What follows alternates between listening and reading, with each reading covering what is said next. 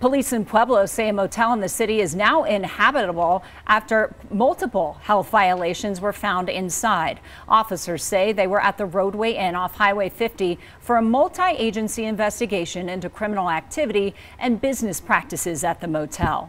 News 5's Maggie Bryan was at the scene this afternoon. Maggie, residents living there were told they have to find another place to stay tonight.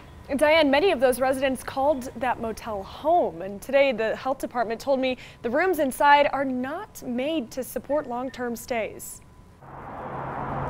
A number of concerns are drawing authorities to the Rodeway Inn off Highway 50 in Pueblo. People loitering, people using drugs, people breaking into cars. We've had at least one murder here, if not two, recently. Pueblo Police say officers have been dealing with a lot of crime at the motel over the past year. Where it got really bad to where we started getting complaints from neighboring businesses. They say 3 people were arrested today for criminal activity, but an annual health inspection revealed more problems inside the motel rooms. A number of sanitary concerns like trash and cleanliness as a whole didn't lend itself to a healthy stay for the patrons. The health department says some residents had been staying long-term in rooms that weren't meant for that. Health officials consider a long-term stay to be more than 4 days. Trudy Pacheco says she's been staying at the motel for 2.5 years.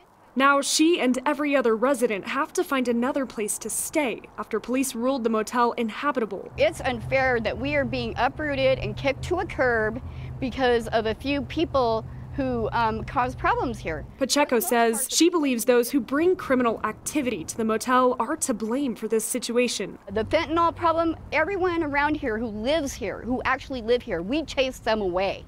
We're not into the drugs.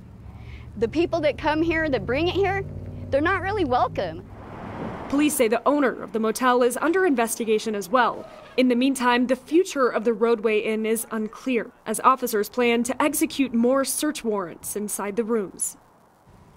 I'm told nonprofits are working together to help residents find another place to stay tonight.